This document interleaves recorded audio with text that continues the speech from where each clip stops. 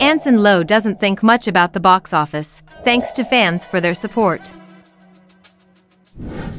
It Remains starring Anson Lo, John Chang, Summer Chan, Chu Pak Hong and others held its film premiere in Sha Tin.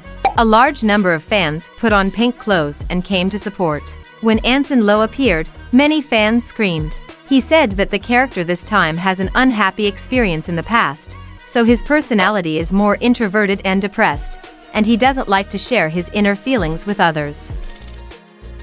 He thanked the fans for their support early in the morning, and appealed to everyone not to think it was a ghost movie, and directed that it was a fantasy thriller movie, but for him it was a drama movie.